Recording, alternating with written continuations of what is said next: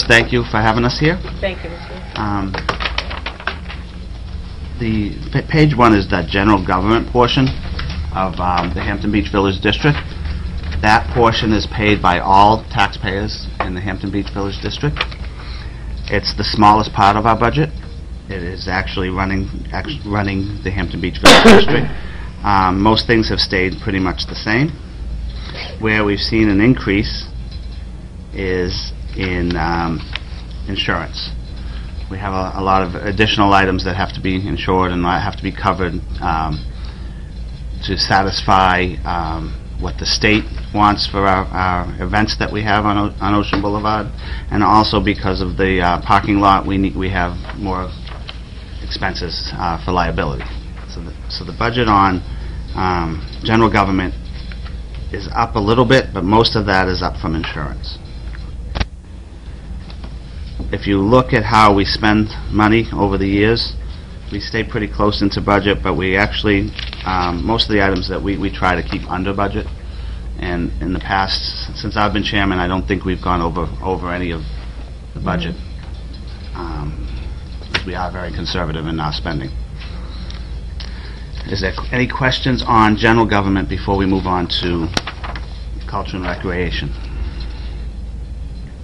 Yes, Mary. First of all, I love the format. This is so much better, so much easier to follow. I'm very impressed. We really have a professional format. Thank you. And I have to thank you because it makes it so much easier to understand. Back to the insurance, Chuck.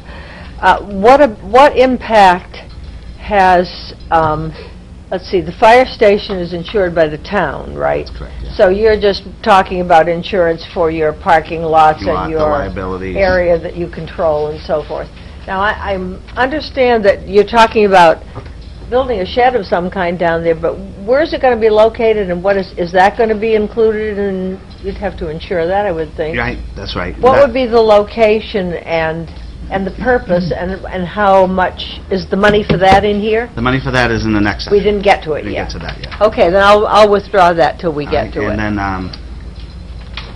the insurance also covers the events. We have to Right. cover all the people, the Sand bands that are sculpture up there, the sand sculpture. We put on 90 shows? 85 to 90, yeah. 85 to 90 shows on the Seashell.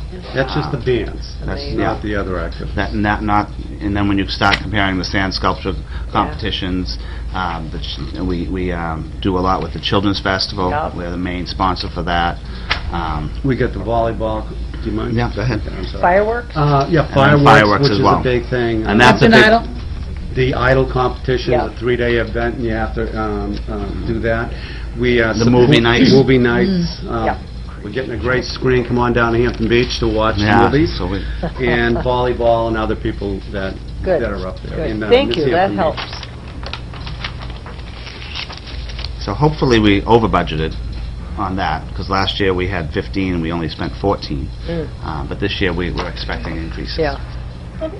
Question on that one. Do you pay per event, or do you pay a blanket policy? We have mostly a blanket policy, but when there's different events going on, sometimes we need to put a rider on or increase it. Yeah. So you need to have a little bit of leeway Flexibility, to yeah. add to it. Yeah. Okay. Any questions on this side? I have one on the sign. I see that there's a, well, percentage-wise, it looks enormous, dollars-wise, it's not that bad. But I'm wondering, is there something special going on with the signs this year? The signs every few years need to be updated, they need to be repaired. We have a couple of them that are in dire straits right now. So those are, John, you've got Yeah. the quotes on them, so that's where the figure has come from. We try to do one every year so that we don't, over-encumber the budget. If you take a look now at the one at the end of Winnicott Road, that's the latest one that we've redone. It looks beautiful, and it's got a plastic backing, going to last a lot longer, more weather resistant. The letters themselves are guaranteed for life, so that's why we pulled one down. We sent it out. They re-dipped all those letters, but Skip Windermiller probably put up maybe 10 years ago or something like that. Longer than that. Longer than that, probably, right? Yeah. This little branch. Anyways, they've lasted a long time.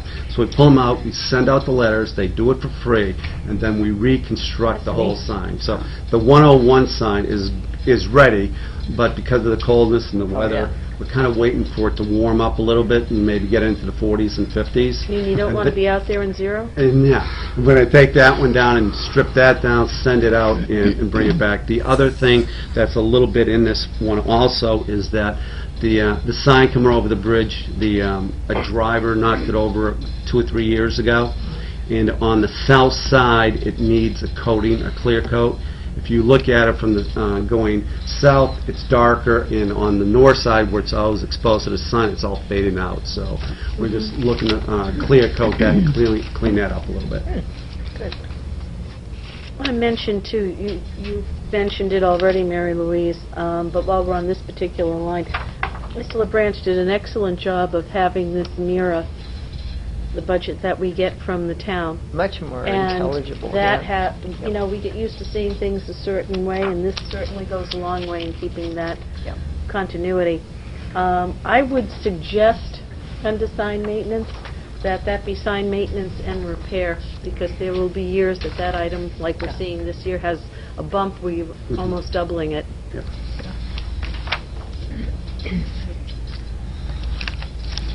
Good on that section. Anybody else? All right.